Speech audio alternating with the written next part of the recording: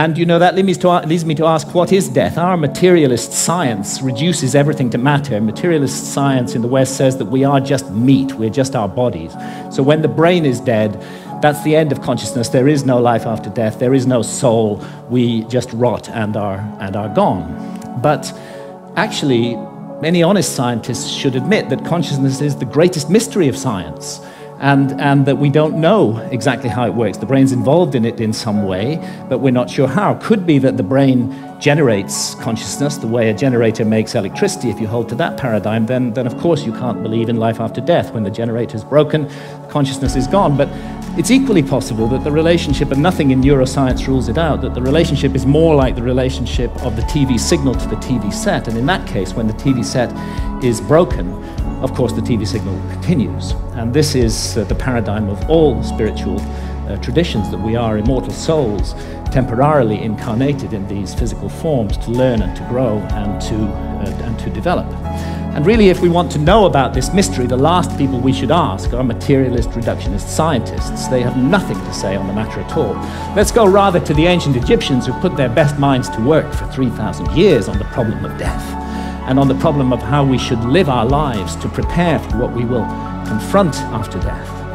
And the ancient Egyptians expressed their ideas in transcendent art, which still touches us emotionally today, and they came to certain very specific conclusions that the soul does survive death, and that we will be held accountable for every thought, every action, every deed that we have lived through in our lives. So we better take this precious opportunity to be born in a human body seriously and make the most of it. And in these inquiries into the mystery of death, the ancient Egyptians weren't just exercising their imaginations.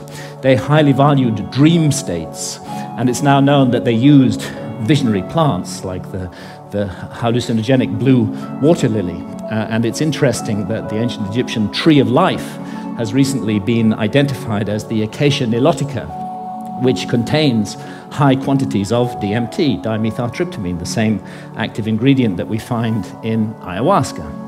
Now, it's difficult to imagine a society more different from the society of ancient Egypt than our society today. We hate visionary states in this society. In our society, if we want to insult somebody, we call them a dreamer. In ancient societies, that was praise. And we have erected huge apparatuses of armed bureaucracies who will invade our privacy, who will break down our doors, who will arrest us, who will send us to prison, sometimes for years, for possessing even small quantities of psilocybin or substances like DMT, whether in its smokable form or in the ayahuasca brew. And yet, ironically, DMT is, we now know, a natural brain hormone. We all have it in our bodies, and it's just that its function remains unknown for lack of research. And it's not as though our society is opposed in principle to altered states of consciousness. I mean, billions are being made by the unholy alliance of psychiatrists and big pharma in overprescribing drugs to control so-called syndromes like depression or attention deficit disorder in teenagers. And we have a love affair in our society with alcohol. We glorify this most boring of drugs, despite the terrible consequences that it often has. And of course, we love our stimulants, our tea, our coffee, our energy drinks, our sugar, and huge industries are built around these substances, which are valued because of the way they alter consciousness. But what all these approved altered states of consciousness have in common is that none of them contradict or conflict with the basic state of consciousness valued by our society, which I would call the alert, problem-solving state of consciousness, which is good for the more mundane aspects of science. It's good for the prosecution of warfare. It's good for commerce. It's good for politics. But I think everybody realizes that the promise of a society over-monopolistically based upon this state of consciousness has proved hollow, and that this model is no longer working, that it's broken in every possible sense that a model can be broken, and that urgently we need to find something to replace it.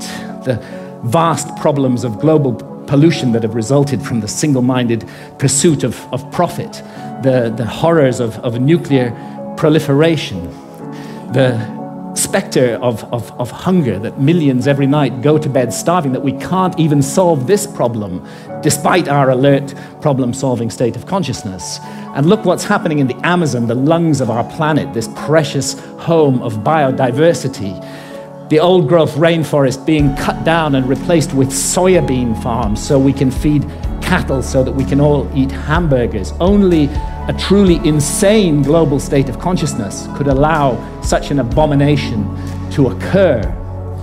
And I did a back of an envelope calculation during the Iraq War. It seems to me that 6 months expenditure on the Iraq War would have solved the problem of the Amazon forever, would be sufficient to compensate the peoples of the Amazon so that no single tree ever needed to be cut down again to garden and look after that amazing resource. But we can't make that decision as a global community. We can spend countless billions on warfare, on hatred, on fear, on suspicion, on division, but we can't get together the collective effort to save the lungs of our planet. And this is perhaps why shamans from the Amazon are now mounting a kind of reverse missionary activity. When I've asked shamans about the sickness of the West, they say it's quite simple. You guys have severed your connection with spirit. Unless you reconnect with spirit and do so soon, you're going to bring the whole house of cards down around your heads and ours. And rightly or wrongly, they believe that ayahuasca is the remedy for that sickness. And many now are being called to the Amazon to drink ayahuasca, and ayahuasca shamans are traveling throughout the West, offering the brew, often under the radar, often at personal risk, to bring about consciousness change. And it's true that the message of ayahuasca, the universal message, is about the sacred, magical, enchanted, infinitely precious nature of life on earth and the interdependence of material and spiritual realms. And it's impossible to work with ayahuasca for long without being deeply and profoundly affected by this message. And let's not forget that ayahuasca is not alone, that it's part of an ancient worldwide system of the targeted, careful, responsible alteration of consciousness. It's recently been shown by scholars that the kykeon used in the Eleusinian mysteries in ancient Greece was almost certainly a psychedelic brew, that the soma of the Vedas may well have been a brew based upon the Amanita muscaria mushroom.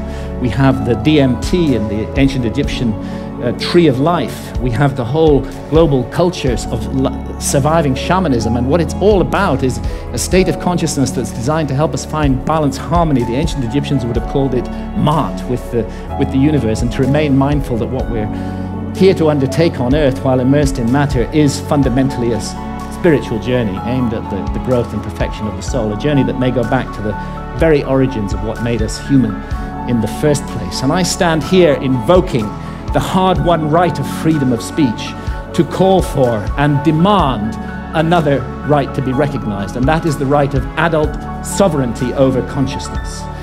There's a war on consciousness in our society, and if we as adults are not allowed to make sovereign decisions about what to experience with our own consciousness while doing no harm to others, including the decision to use responsibly ancient and sacred visionary plants, then we cannot claim to be free in any way. And it's useless for our society to go around the world imposing our form of democracy on others while we nourish this rot at the heart of society and we do not allow individual freedom over consciousness. It may even be that we're denying ourselves the next vital step in our own evolution by allowing this state of affairs to continue, and who knows, perhaps our immortal destiny as well.